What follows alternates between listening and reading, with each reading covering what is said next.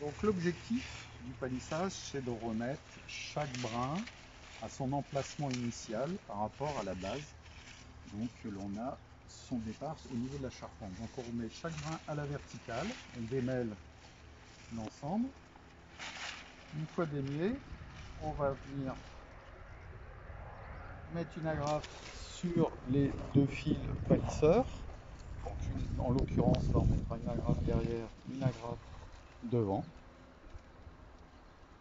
Voilà. Au passage, on retirera éventuellement les entrecœurs s'il y en a. Et on passera donc au pied suivant. On démêle, on met tout à la verticale.